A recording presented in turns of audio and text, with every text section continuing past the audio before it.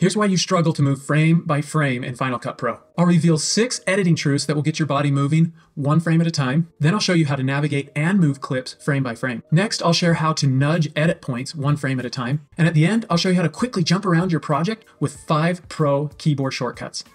All right, I'm in Final Cut Pro and I've moved my playhead to the center of this clip. By the way, this is my wife looking at a smoked iguana in Panama that they eat, and she does not want to eat it. Question, would you eat a smoked iguana?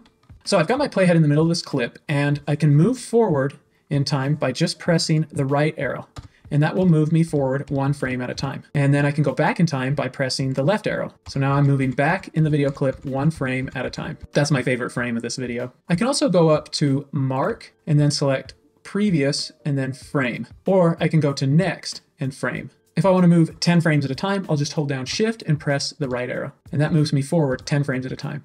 Or I can go back 10 frames at a time by holding Shift and pressing the left arrow. Here's a quick little playback tip. When you're in your timeline, you can play and stop and reverse your videos with J, K, and L. So L will go forward in time, K will pause it, and then J will rewind. If I press J or L multiple times, it will go forward faster or reverse faster. So here's L, I'll press it 3 times. Went pretty fast. And then here's J, reverse 3 times. And we reverse fast. You can also move clips one frame at a time. I've got this clip here, this couple walking, and then I've got a little call out on top of it. And I want to move when that call out or this title happens. So I'll select the title and then I'll press period to move it forward in time one frame at a time. If I press comma, I can move it back in time one frame at a time. If I hold down Shift while I press period, it will move it forward in time 10 frames. And if I press comma while I hold down Shift, it will move it back 10 frames at a time.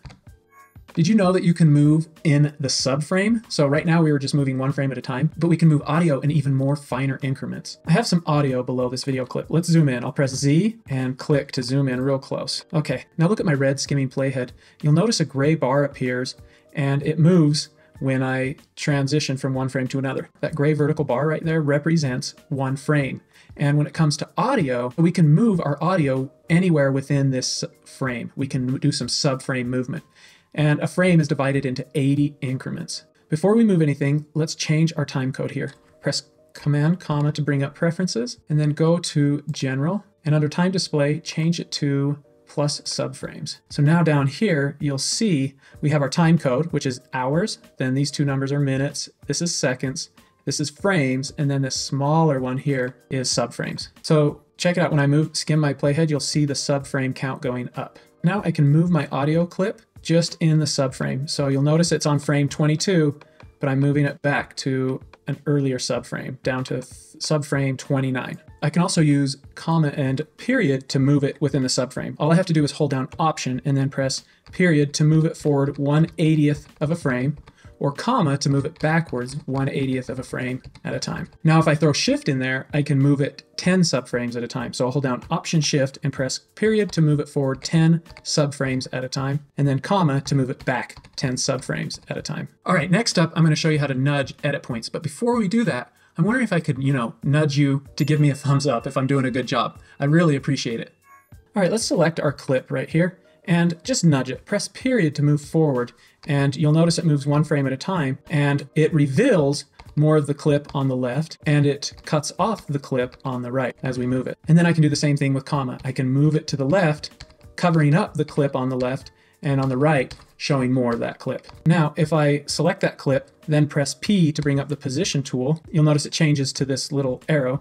And now when I press period, it does the same thing, but it leaves this gap clip there. So it doesn't affect the clip on the left, but it does affect the clip on the right. If I use comma, it creates a gap clip on the right, and then it overwrites the clip on the left.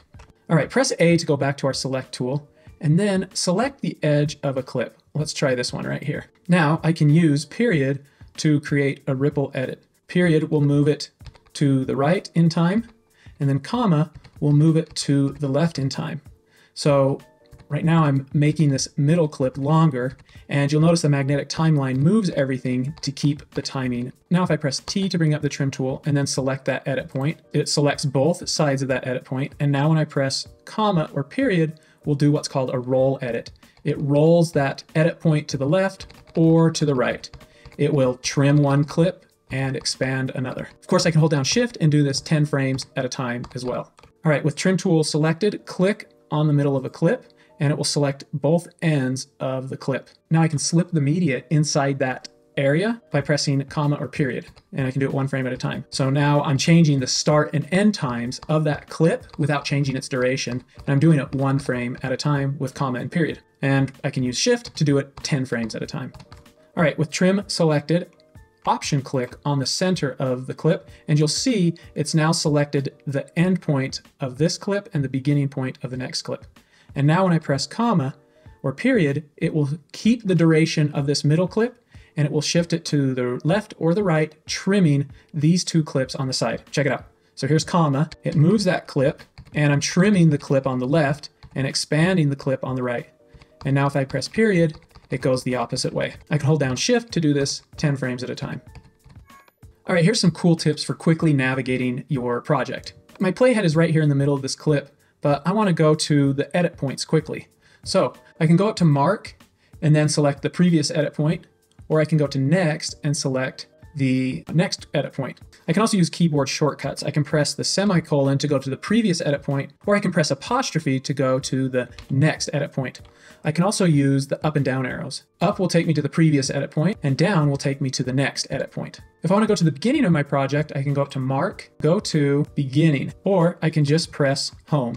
It will take me to the beginning of my project. If I want to go to the end of my project, I'll go to Mark, select Go To, and select End, or press the End key. You'll see on these clips I've got markers, these blue little tags right here. I can quickly navigate to those tabs by going up to Mark and selecting Previous, and then go to Marker. Or I can go to Next and select Marker.